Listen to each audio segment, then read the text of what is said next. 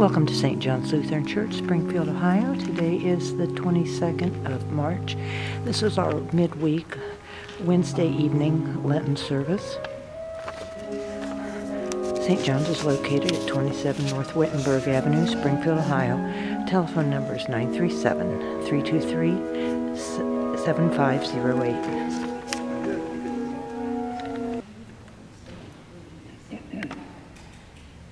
Good evening, everyone, and welcome. Tonight we're doing something special. As I announced on Sunday, we will be using the evening prayer service, and Pastor Carol Gesselman, recently of Fifth Lutheran, now retired, has been so kind as to come and lead this for us. So I will now turn it over to Pastor Carol. She will explain how this service works and what we will be doing throughout the service. My congregation always did evening prayer during Lent. So when I was worshiping with you last week, I decided to offer to do evening prayer when he said the theme tonight would be worship. I knew it was an old service, but I didn't realize how old until I started researching it. It is the most ancient service that the Christian church knows of. It was worshipped as early as the early 2nd century, which means Jesus was dead for only about 100 years when the church was using this worship service, obviously not in English. The service is found on page 309 in the ELW hymnals. It is called evening prayer. It is also called evensong. It is also called Vespers. But in our hymnal, it's called evening prayer. It begins on page 309. Now, you don't know the music, try it. I'll try to lead it. By the way, I have a really bad cold, so if I start hacking and coughing, we'll just wait until I finish hacking and coughing. We've substituted a hymn for the gospel canticle. The hymns are listed up here. The service focus is on light, and I begin the service in the back, carrying in a candle, representing the light of Christ. As soon as I get up front and put the candle in the candle holder, that's when we sing 229, which is part of the service, just to give you a heads up on that. You do not know how to sing the Lord's Prayer, so rather than try to do that, we will pray the Lord's Prayer spoken. But I warn you, it is the newer translation of the Lord's Prayer. The older one is not printed in evening prayer, but we will pray the Lord's Prayer as it is printed in evening prayer. Other announcements I'll make as we go along. Okay. So anyone have any questions? Not until you don't know what you're doing. Okay, good. Then you can ask.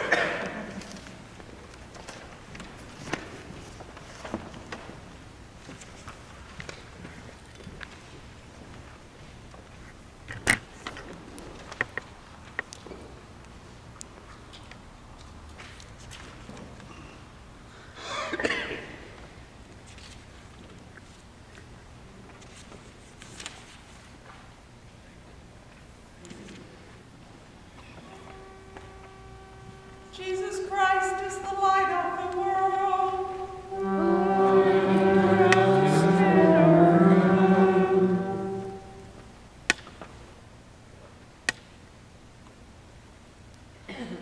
Stay with us, Lord, for it is evening.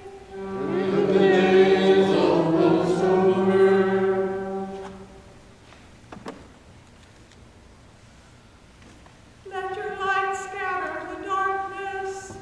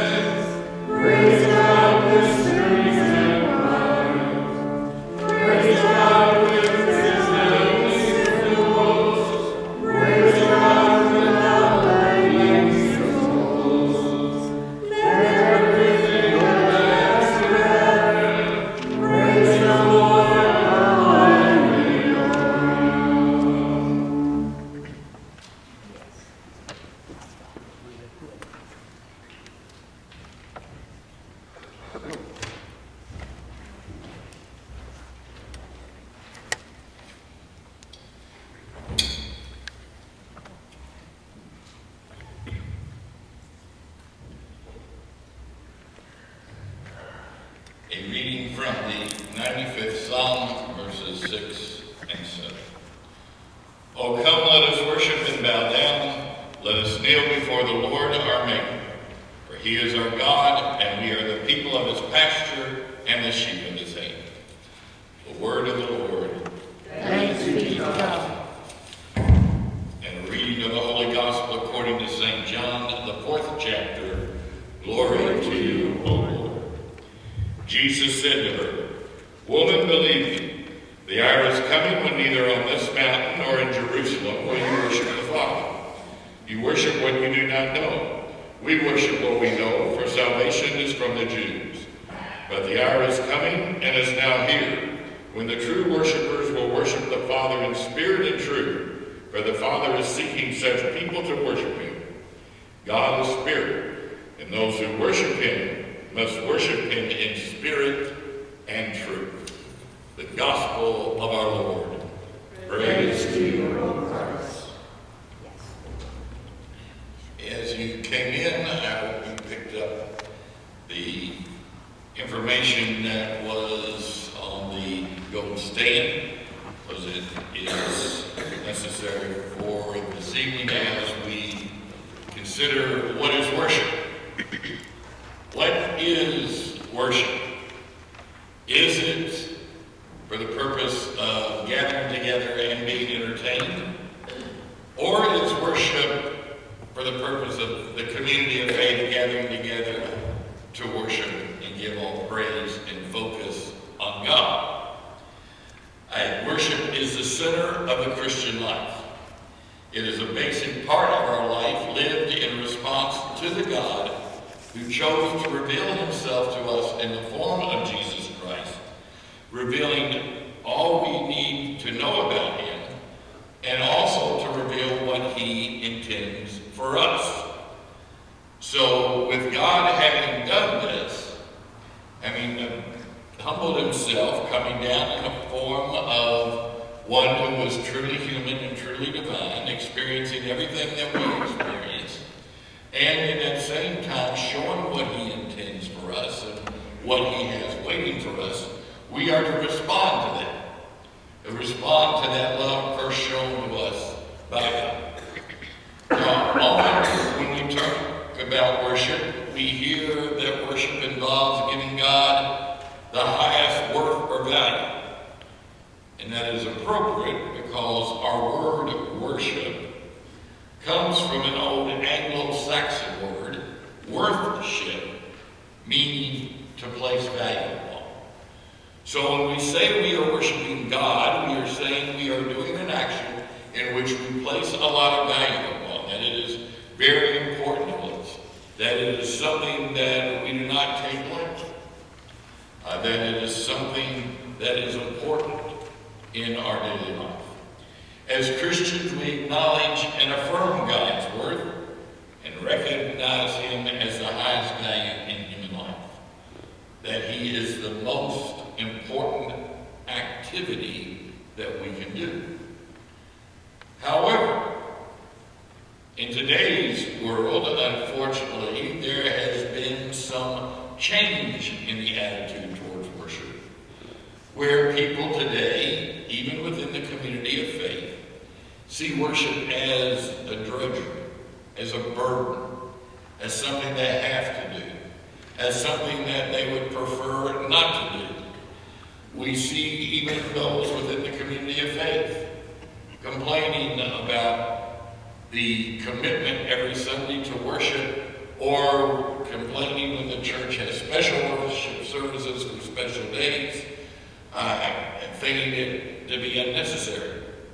There are even those who claim to be committed to Jesus Christ, but who will sleep in on Sunday morning. And this transpires all areas of the Christian community of faith.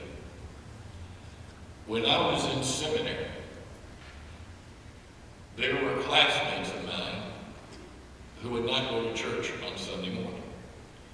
Here they were in seminary training to be parish pastors, to lead the community of faith in worship, and they would sleep in. Their excuses were, well, I'm going to be doing this for the rest of my life, so I'm going to advantage of sleeping in that. Now, if you remember the old Hannah,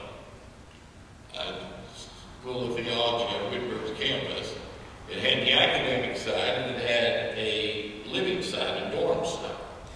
If you lived in one of those dorms, like I did for a while, 11 o'clock we were chapel at church.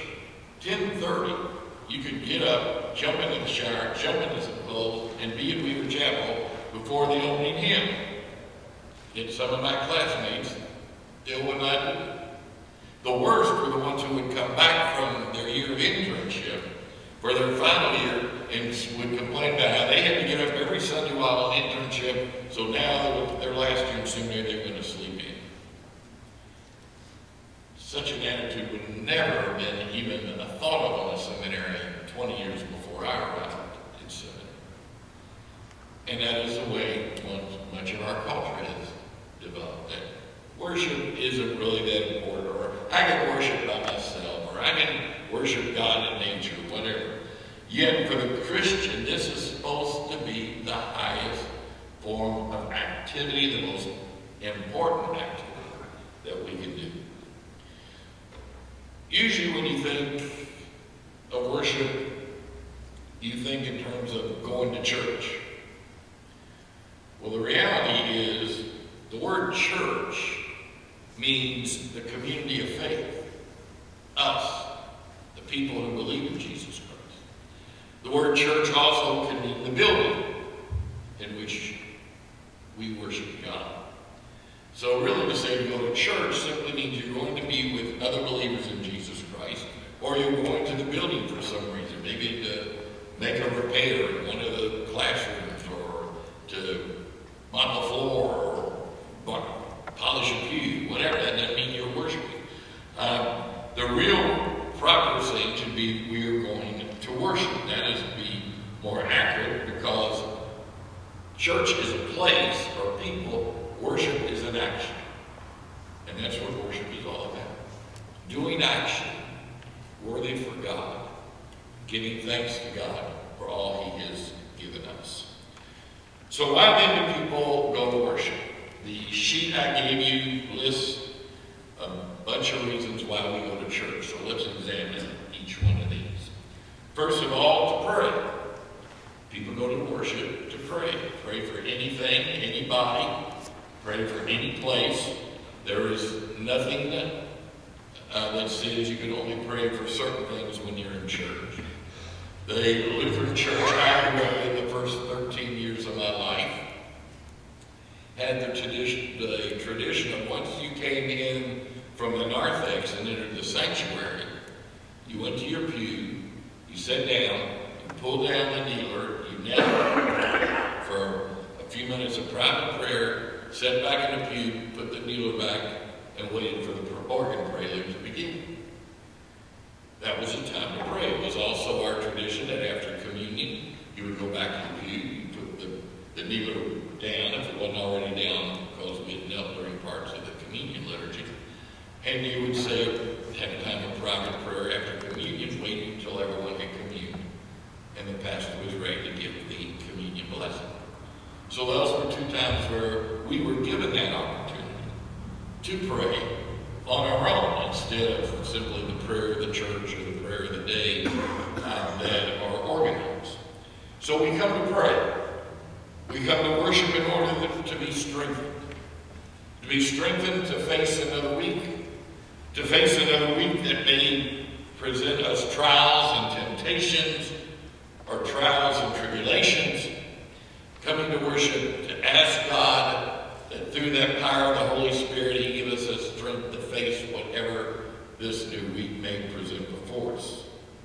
We come to worship to be comforted. Maybe we've lost a loved one, and we need that comfort, that promise, and that be a part of that great cloud of witnesses, or that mansion prepared for us by Jesus Christ Himself. Or maybe we need to be comforted for an upcoming surgery or some kind of medical treatment, or maybe we're having a change in our life.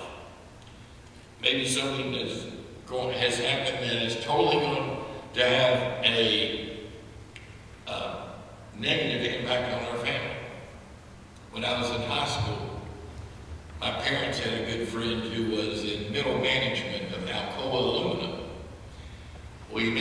remember that in the 60s, a man named Allende took over Chile.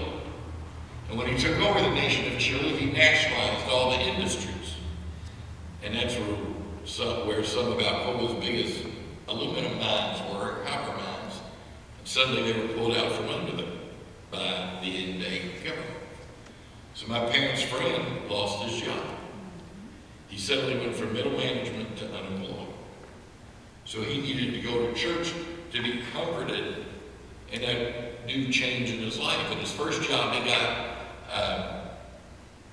after being let go from Alcoa was as a salesman. He'd never been a salesman before, but that was the only job he could find at that. Eventually, he found a middle management job with some other company. But that's another reason for coming to worship, to be comforted for the changes in our life, whether it's death, sickness, treatment, illness, loss of job, or even the breakup of a family. We go to worship to get guidance from God, to seek God's guidance in our life, to see where God wants us to go, or to listen to hear if the Holy Spirit is calling us to a new position or to a new challenge in life. We go to hear a sermon. Now again, this is an area that in the past 30 years or so has taken a hit. You hear people complaining about how long the pastor preaches. One of my physical therapists that I had, her father's a preacher. And so Monday when I was in physical therapy, she asked me, she says, "How long do you preach on Sunday?" And I said, "Well, normally I preach about 20 minutes, sometimes 18, sometimes if I get real fired up, 25. Occasionally I've gone 30. She goes, "My dad preaches an hour every Sunday." I looked at her, I said, "I'm glad I don't go to your daddy's church." And that's what all there is to the service to do. She says, "We keep trying to tell him he's preaching too long, but he won't listen." But some people do come to worship in order to hear the sermon, to hear God's word expounded upon. We come to worship to receive Holy Communion, being assured of the forgiveness of our sin and the promise of everlasting life. We come to worship to be with family and friends. That Lutheran church I grew up in that first 13 years of my life. Both of my grandmas went there, a bunch of my aunts and uncles, a bunch of my cousins. So I show up on Sunday was a time to be able to see family members who you may or may not have seen during the week. People go to worship to set an example for their children, so that they'll train up their children properly, so that their children will learn how to relate to God and to one another. The next three items you have listed on your sheet are all part of what true worship is all about. We come to worship to sing praise to God, to sing praise to our Lord Jesus Christ, to the Holy Spirit. We come to worship to praise God, to thank Him for creating the world in which we live, providing us with food and clothing, home and shelter, and all we need from day to day, for giving us His only Son as payment for the sin that we commit, so that we may have that forgiveness and that promise of eternal life.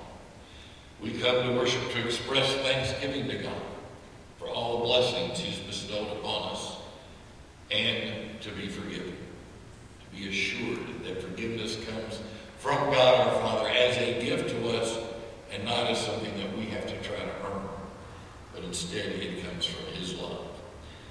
Then we have two bad reasons for going to worship, because it's a habit. It should not be a habit, it should be enjoyed. I mean, on one hand, it's good. Yes, you want to have the habit of going to church every morning, but you don't want to every Sunday, but you don't want to look at it as a habit that is something you just have to fulfill, like fulfilling something on your job that is distasteful, like filling out an expense account or call, how many calls you make. Because my spouse expects me to go. Now, I have, in my 39 years, had a couple of couples and congregations I've served where one spouse or the other was coming because the spouse expected them to go. They much rather have been out on their boat, or been golfing, fishing or sleeping in or reading, anything, but they wanted to keep their spouse happy. So they went. And then the last reason going to worship, because God expects me to go. Again, that could be positive or negative. Positive, if you are going because God expects you, because you have that reverence and awe of God that we are told to have in the first commandment. To fear and love God above all things. Fear meaning to be in awe of God, have reverence for God. But it's negative if you're going because you're afraid God's going to punish you if you don't go to church or worship each Sunday. So these are reasons why people go to worship. And they basically break down into two categories, which are the two main categories why people go to church. The one category is the category of going to worship in order to obtain something, or to gain something, or to receive something. The other category is going to worship in order to offer God something, to offer God yourself, to offer a commitment to our Lord Jesus Christ, to offer our Lord Jesus Christ to serve his world and to proclaim his gospel.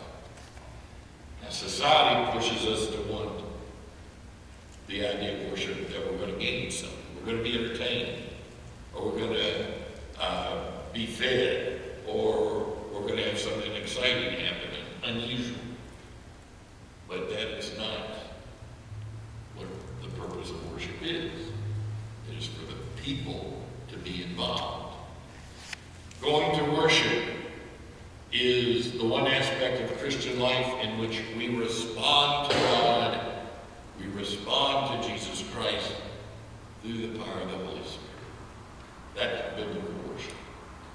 To respond to God in Jesus Christ and to be guided by the Holy Spirit. The church, as the body of Christ, announces the claim of God upon all creation. And again, this is an area we sometimes forget, that in Jesus' death upon the cross, he not only reconciled us to God, but he reconciled creation back to God. So that God is reconciled with us and the world that he created. The church is also a priesthood of believers, meaning that each and every one of us, no matter our station in life, no matter our income, no matter our education, no matter what we do, where we live, we all have direct access to God. We all can be a priest before God, asking God for whatever we need to ask, to thank God for whatever we want to thank him for, to intercede to God on behalf of someone. We all have this right as the priesthood of all believers. Unlike the majority of religions of the world, where you must have a priest or an imam or someone else intercede to God on your behalf, or make a sacrifice to God on your behalf, or intercede to God on your behalf. Each one of us are our own priest before God. And each one of us can pray to God, and that prayer is every bit as important and weighty as the prayer from the organized worship. And so, biblical worship involves each of us being a mediator between God and each other through the mediation of Jesus Christ.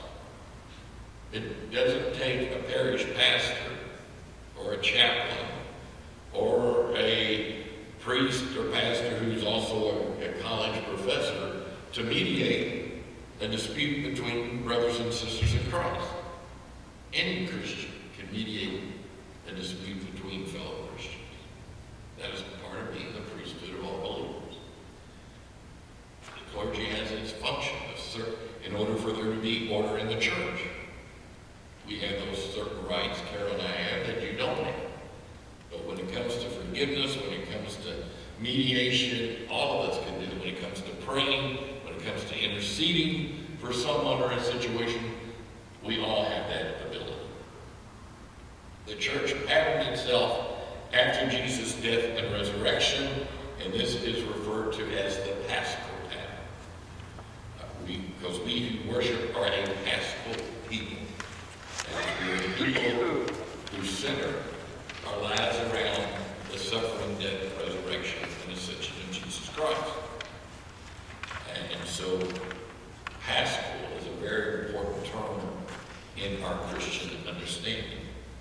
So, next you see on your page a list of key terms that are important for us as Christians to understand. Church.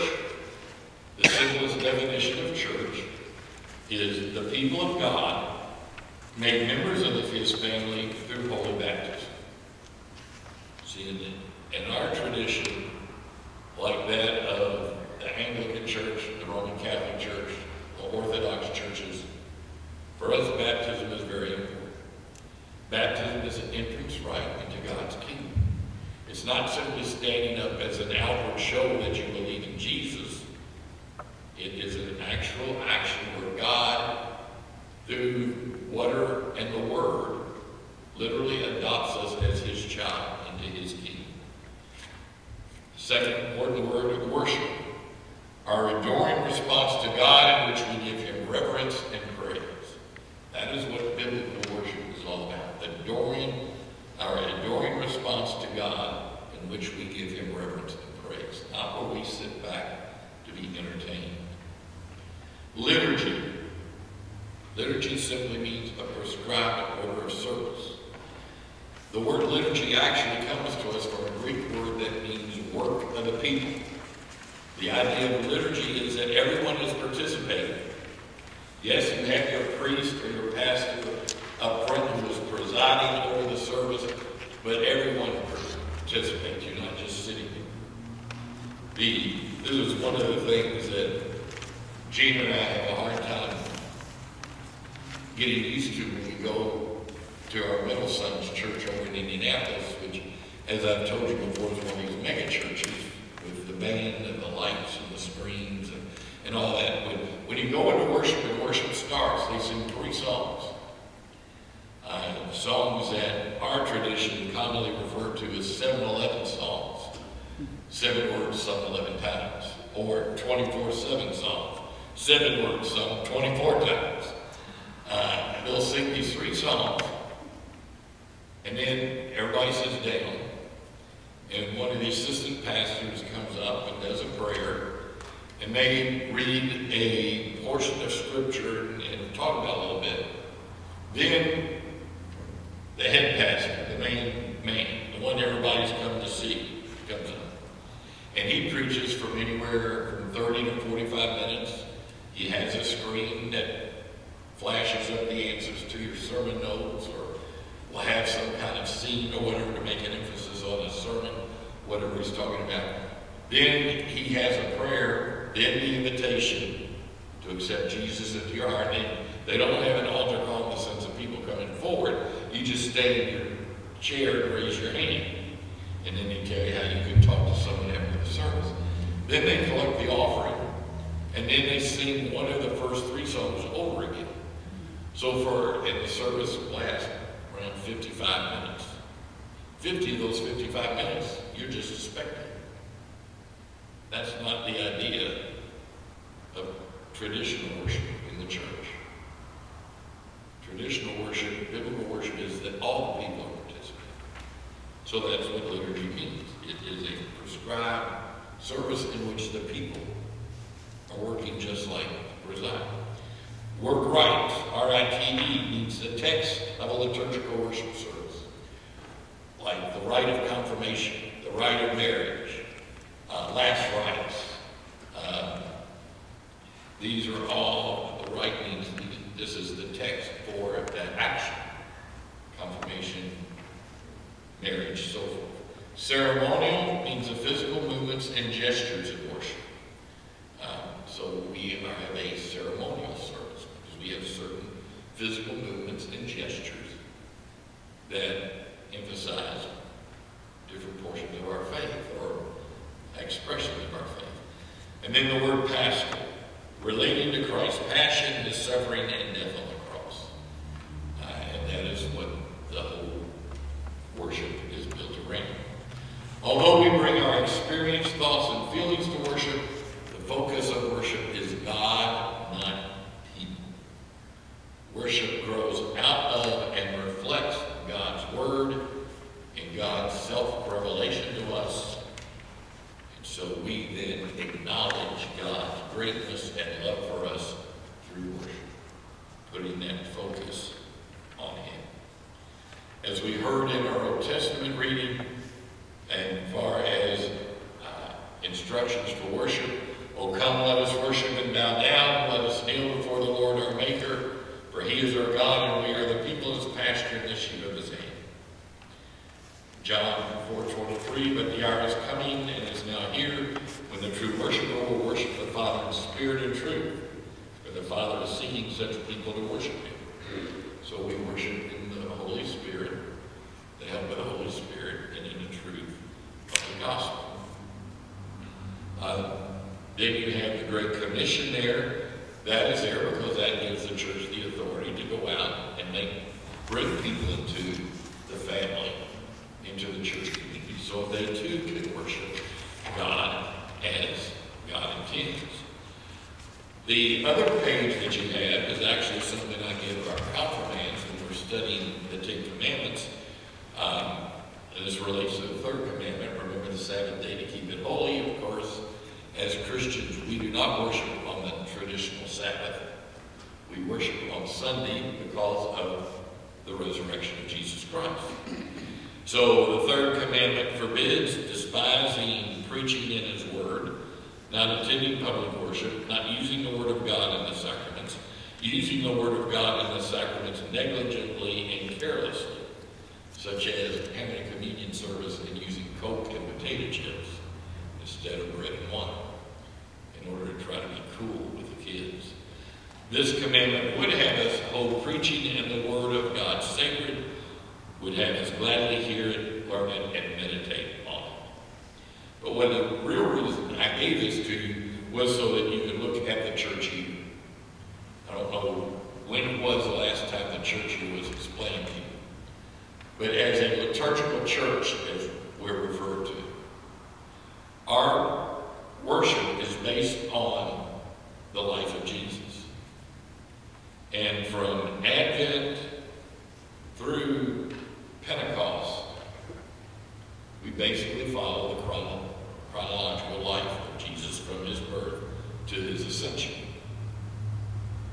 From Pentecost until Advent begins again, the gospel readings are on lessons that the church needs to know and to share with each other as a community of faith, and to share with the world as seed to be harvested. So basically the church year runs from December to May, all depending on when Easter falls, depending on when the first Sunday of Advent. Sometimes the first Sunday of Advent is in November, sometimes it's December, but in the Advent season, the message is to prepare for the coming of Christ. Both His coming in glory, His second coming, and then as we get closer to Christmas, to prepare for and celebrate His first coming, His coming in humility. Then we celebrate the Christmas season, 12 days of Christmas. Christmas is not December 24th and 25th. It's December 24th through January 6th, Epiphany Sunday.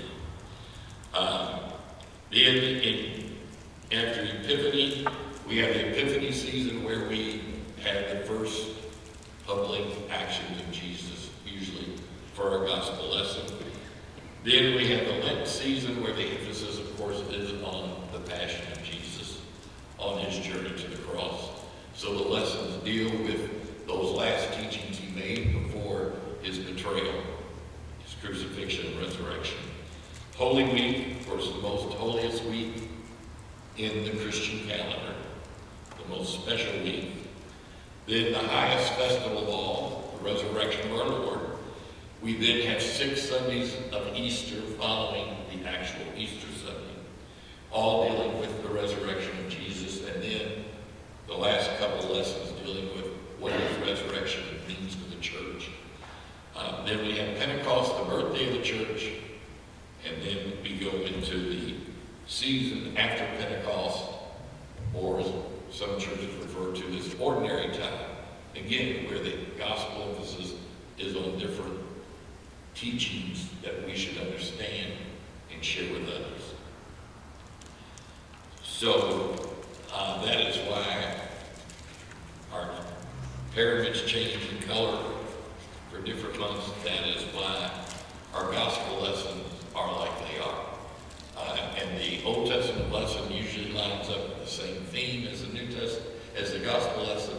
The epistle sometimes is the same theme, or it may be a teaching that comes out of whatever the gospel lesson was about.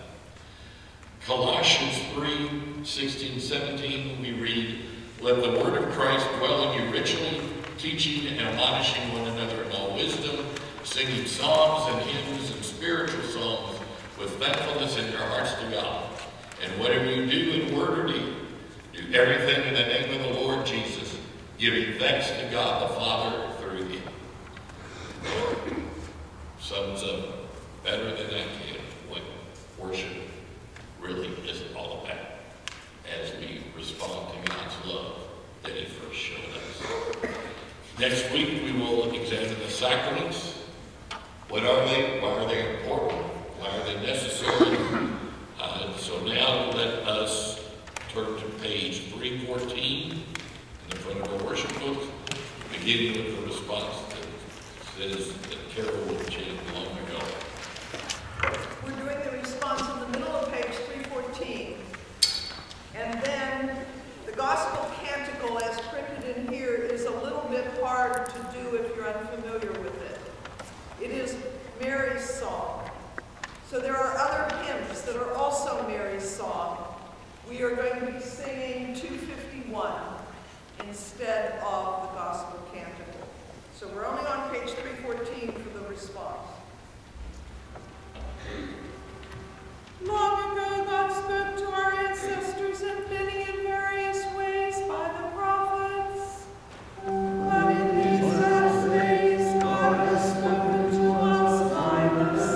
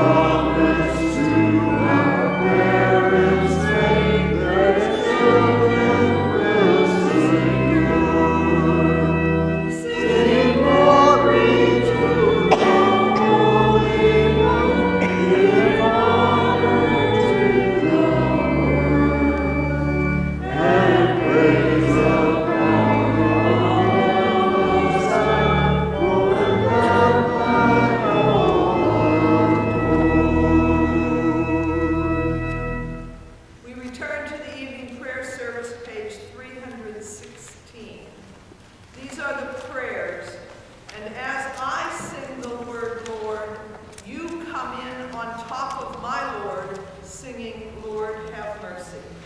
That we do that, all of the petitions except the last two. Those are different, but if you follow, you'll see. In peace, let us pray to the Lord. For the peace from above and for our salvation, let us pray to the Lord. For the peace of the whole world, for the well-being of the Church of God, and for the unity of all, let us pray to the Lord. For this holy house and for all who offer here their worship and praise, let us pray to the Lord. For the health of the creation, for abundant harvest that all may share, and for peaceful times, let us pray to the Lord. For public servants, the government, and those who protect us, for those who work to bring peace, justice, healing, and protection in this and every place, let us pray to the Lord. For those who travel, for those who are sick and suffering, and for those who are in captivity, let us pray to the Lord.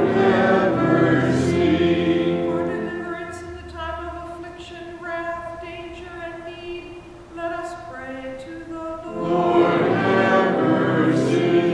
For Bishops Elizabeth and Suzanne, for your Pastor John and all servants of the Church, for this assembly and for all people who await from the Lord great and abundant mercy, let us pray to the Lord.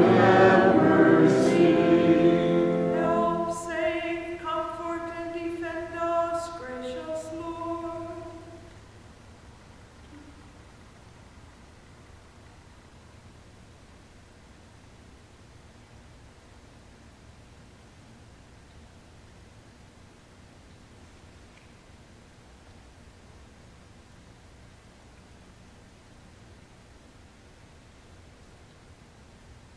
Giving thanks for all who have gone before us and are at rest, rejoicing in the communion of all the saints, we commend ourselves, one another, and our whole life to you, through Christ our Lord.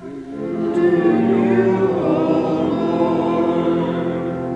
O God, you have called your servants to ventures of which we cannot see the ending, by paths as yet untrodden, through perils unknown.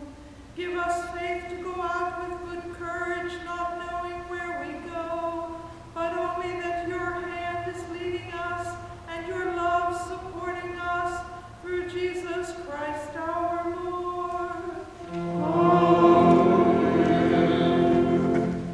Let us pray our Lord's Prayer as printed on page 318.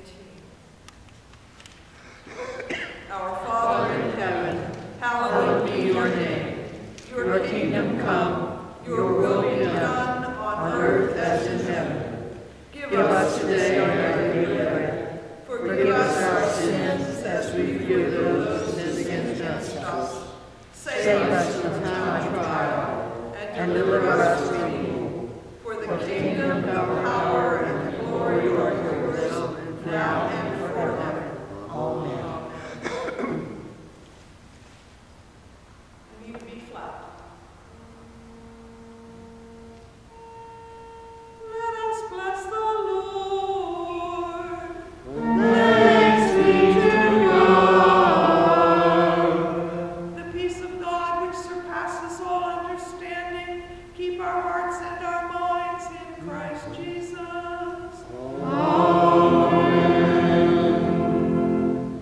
We shall sing hymn 326.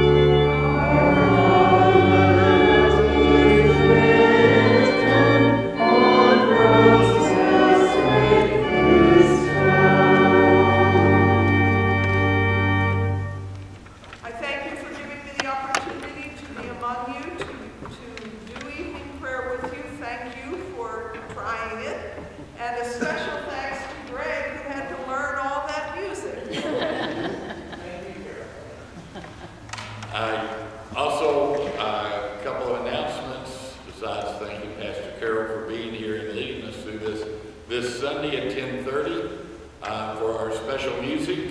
The choir will not be here, and our special music will be William, the grandson of Dr. Confucius and Dr. Abbott, who will be playing the viola or viola. What's the proper word? Being from Kentucky, I want to say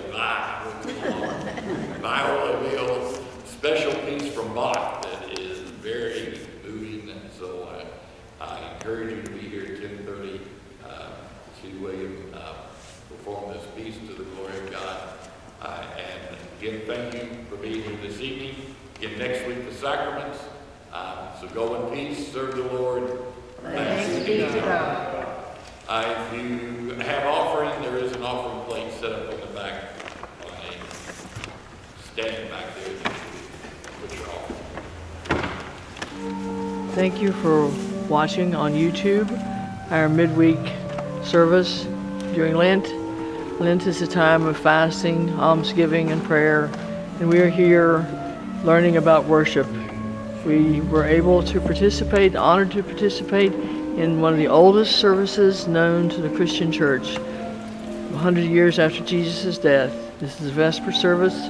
We're thankful for all the blessings given to us in worship as we are able to pray, be forgiven of our sins, to receive Holy Communion, to do all the things that God wants us to do. God, our Creator, our Redeemer, Jesus Christ, who died on the cross to save us from sin, the Holy Spirit who comforts us day by day, who gives us healing, who lets us know God's will.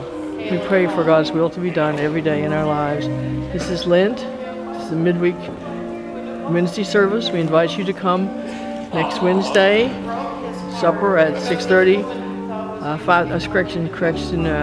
Services at 5:30 for supper, and services at 7. Pastor will lead us in studying all the words that have to do with our Christian faith, as we know that we are together forever through God's blessing. We pray for the blessing of all those around us. We thank you for Holy Communion. We thank you that we have eternal life. Jesus Christ died on the cross to save us from our sins. We're thankful for that. We're here to worship and show our gratefulness. We invite you to worship with us 8 o'clock Sunday morning, 10:30 Sunday morning, and 9:15 Sunday school. Come anytime. All are welcome. We'll break down barriers. There's no barrier to you coming to Jesus Christ. He's always open. His arms are open. He will welcome you with arms of love.